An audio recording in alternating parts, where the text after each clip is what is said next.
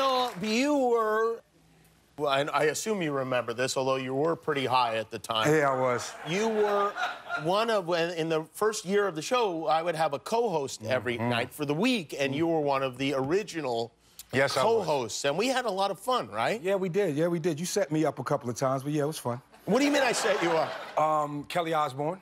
That was one. What happened? I said some off-color things about her, and you showed the footage with her sitting on the couch next to me. Oh, yeah. But that's neither here nor there. That was cool. That was cool. Did I do that? Yeah. But the last night of hosting, you surprised me with skis. Oh, as a gift? As a gift. Oh. And I'm looking like, black people don't ski. Why did I give you skis? I have no idea. Maybe you wanted me to crash into a tree or something, as opposed to smoking them. I don't know. Did you use the skis? No, actually, what happened was I put them in storage. Yeah. And I must have left it in storage for at least 10 years. Who leaves stuff in storage for 10 years? Anyone? Okay. Yeah, I do. Yeah. By the time, well, it was one of those ghetto ones, so by the time I got back in there, the skis were gone. Somebody stole the skis. Terrific. Yeah. And I'll get you some new skis if you think you might use them. If you do it, I'll use them. I'll see you footage.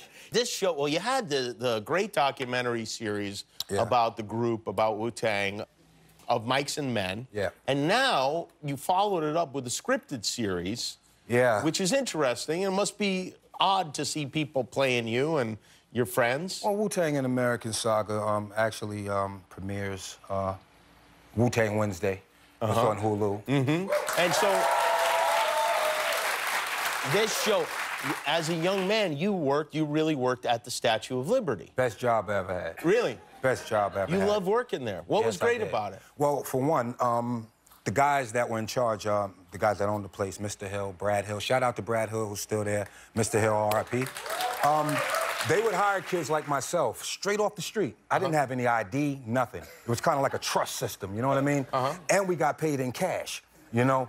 And really? The fact that they would bring us in and a lot of us robbed them blind behind the scenes, but they would still hire these underprivileged kids. You robbed the Statue of Liberty? I'm not saying I did it. You know? Actually, I didn't. I loved that job. Let's just put it that way. Everything I did was square biz. That's why I'm welcome there to this day. What was your job there? I did garbage. Oh, really? Yeah, don't look down on garbage, because that was a step up from doing the counters. Now, if you watch the Mics and Men documentary, I actually went back to visit my old job and still knew how to run the place. I did a little sweeping up, you know, check the counters. You never forget that stuff, right? It's like riding. Do you remember the inscription at the base of the Statue of Liberty? I've never been in a statue, so I couldn't tell you, Jim. I have no idea. Maybe you're tired, you're huddled mass. Yeah, close enough. Yeah, right. Yeah. How long did you work there? I worked there for 5 years. Yeah, and just that's all you know of it, huh? Well, I know that she's there. She was there, you know?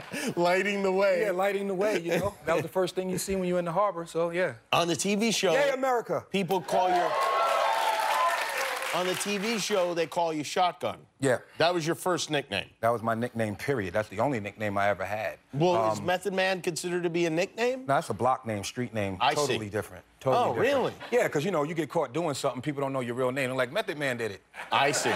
Oh, okay, who's that? Superhero? That's clever, really. Exactly. And why Shotgun? Why were you called Shotgun? It was a name that my father's friend had gave me when I was younger. I had gotten this little cap gun. Like one of those, you bend it like this, snap it back. Pow, you had one. You probably shot someone's eye out. You know, my mother didn't let me have one, but I'd seen other kids have them, and I was jealous. That's what's up. You would have been jealous of me then. Anyway, my father's best friend, Thule, seen that I would sleep with this gun. I would take it everywhere with me. So he just started calling me Shotgun, and it stuck. My mom still calls me Shotgun, huh, Ma? Your mom calls you Shotgun? Still, to this day, I have family members that still call me Shotgun. Your real name's Clifford. Yeah, my Does anyone call you Cliff or Clifford? Mainly people that don't know me. Yeah. You're on this podcast, Marvel. Big I know comic you're a book big comic book fan. You love comic books, right? How many comic books do you have? I have over 30,000 books. 30,000 comic books? I've been collecting since I was 13. Those aren't in the storage place with the skis, are they? Do you have any good ones? Yeah. Actually, they were in the same storage unit. They didn't pay attention to the books. Wow. I bag and board them. I bag them and board them, and then I put them in these boxes. Anyone that collects comics knows exactly what I'm talking about. So they didn't take the comics, they took You have to be on the lookout for Nordic thieves. There you go. Exactly. Exactly. What's the best comic you have? My Wolverine first appearance, Hulk 181. Oh, that's a good one. Do you have any idea what it's worth? Yes, I do, because I went to on Comic Book Men, Kevin Smith's show, Comic Book Men. Right, yeah. And they appraised it for me. I think it came in at $5,000. $5,000, but you would never part with that. No. No. Do you ever read it? I've read it, but I've never opened that particular book. I see. I got you. I understand. But this podcast you're on is a dramatic. It's not your typical interview podcast. No. It's scripted. It's like scripted. It's like actually acting. Mm-hmm. But you're in a booth. Was that a dream come true for you to be a part of that? Anything with Marvel is a dream come true for me, brother. I don't care if they had me, you know, I could have been in the credits of Avengers for, like, just sweeping the floor. Yeah. You know? Loading the camera. Have you approached them and said, hey, by the way, I'm a big fan. I'd like to be a superhero? I tried that. I tried that technique. I recently put up a picture on my Instagram, but I took it down. And it's of me, because I work out a lot now, you know, if you can't. Yeah. Oh, you work out. That explains all your muscles. So I'm trying to tell them, you know, I have a superhero's physique. I think I'm ready. That's right. I believe I'm ready. I told them the same thing. Not to mention I fight crime at night. So once I leave here, I'm going to be a busy dude tonight.